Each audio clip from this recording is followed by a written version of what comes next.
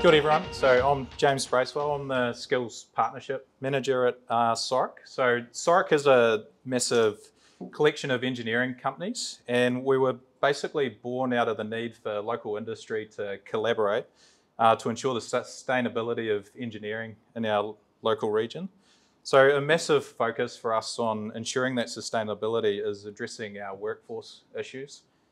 We work closely with schools to help provide easy pathways for students to explore engineering and help them on their way to a career in the industry. So we work with schools however they need us. So that is a range of ways, including hosting STEM sessions, helping run tours to explore workshops, and helping them on their way in the career in the industry. Perhaps the best example of our collaboration with the schools is our SOREC Academy, where we help provide a workplace experience for students. So after talking with students about the industry, we help place them in local companies, of which we had 60 available for placements this year.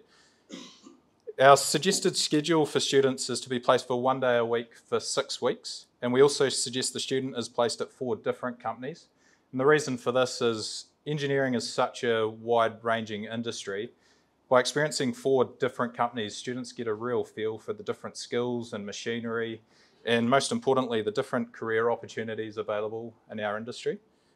And after a pilot which we ran with South Otago High School in 2021, we had 7 students who went through that, and we've since grown to 14 schools with just over 30 students placed last year, and another 30 are placed so far this year across 20 schools.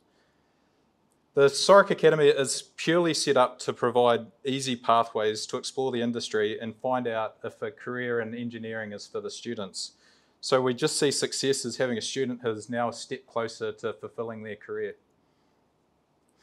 The collaboration and support we've had from schools, particularly over the last couple of years with the effects of COVID and the strains and stresses that's all had on the schools, has been absolutely fantastic. And I know we've got a number of our schools locally that we work with here. So thank you very much for your support. And if you wanted to find out more, then just catch me in the breaks.